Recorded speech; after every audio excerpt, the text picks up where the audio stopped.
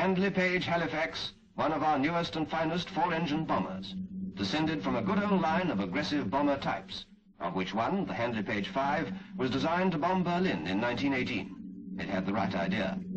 And now the Hun may well say, from hell, Hull, and Halifax, good Lord deliver us.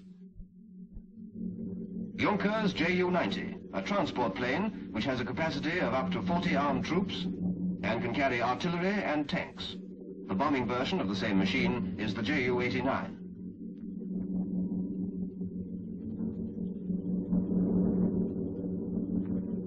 Seconds out then, and down to detail, keeping the German where it should be, underneath. Halifax, blunt nose, upper line of fuselage may be broken by gun turret, tall, angular, fin and rudder. Ju-90, pointed nose, unbroken line to top of fuselage, squat, rounded fin and rudder.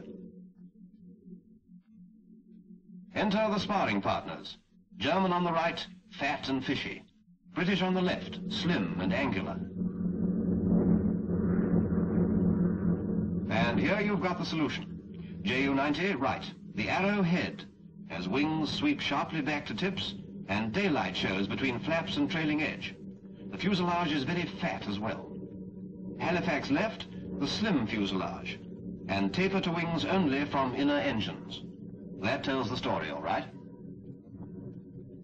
And return journey, compare those tail units.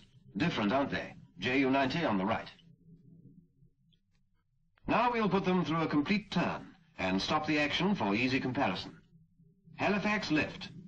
As she rises, she shows general slimness and angularity, as well as her in-line engines. Ju-90 gives a bulbous effect and shows her radials. And see those wide spaces between wing flaps and trailing edge on the Junkers machine. British with blunt, transparent nose, German with pointed, solid nose. Halifax left, straight taper from inner engines, straight lines to fuselage. Bosch right, that arrow head. Fuselage fat and fishy, isn't it? Halifax with a gun turret projecting aft.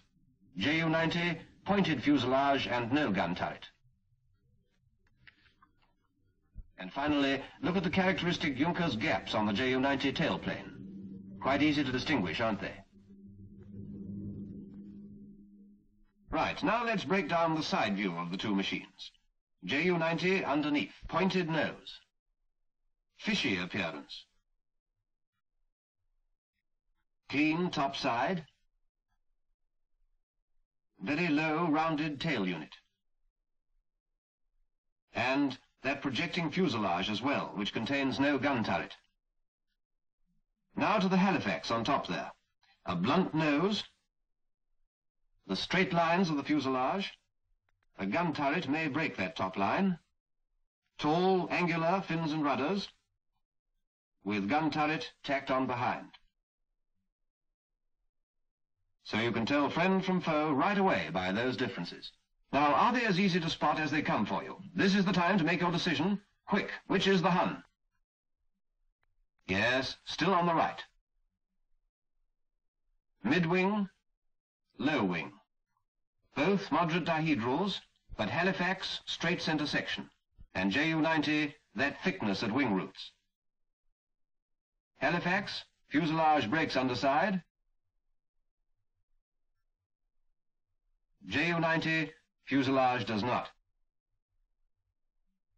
British, underslung in-line engines. German, centered radials. So there you are. The Ju-90 on the right is the one to go for. Lifting in the air, you can still see the slimness of the Halifax compared with the fat, rounded Ju-90. And look for the gap between wing flap and trailing edge on the Hun. Turning, Halifax, blunt, transparent nose. Ju-90, pointed, solid nose.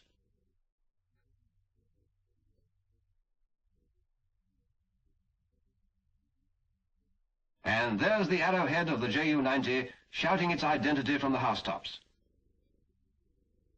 Halifax left with straight taper to wings from inner engines.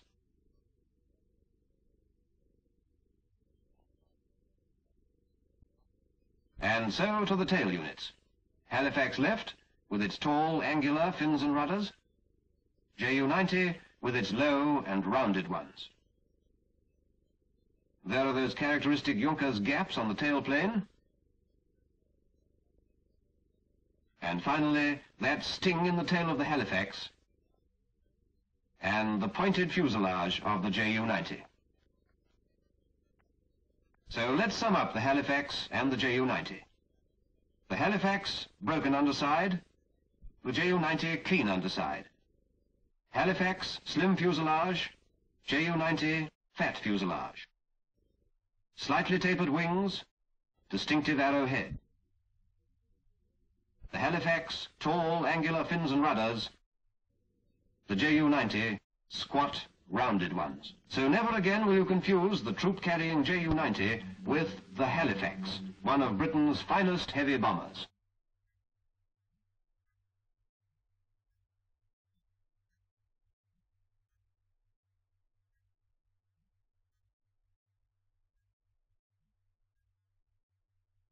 Here's the new dope.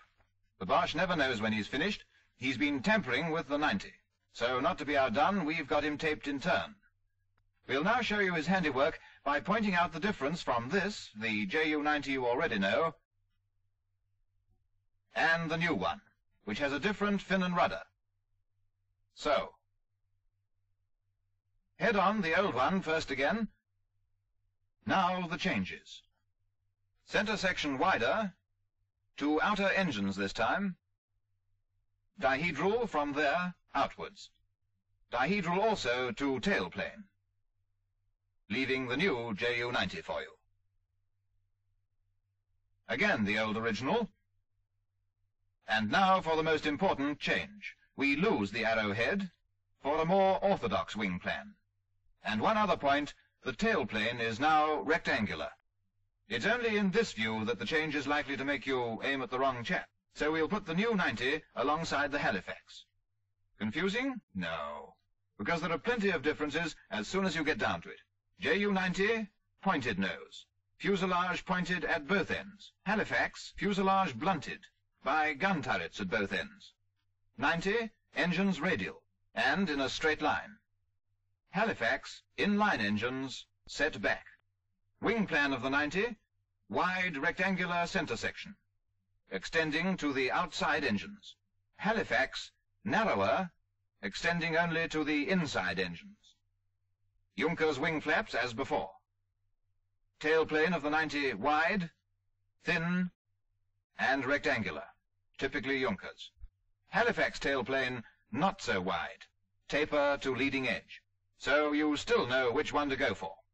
And that's that.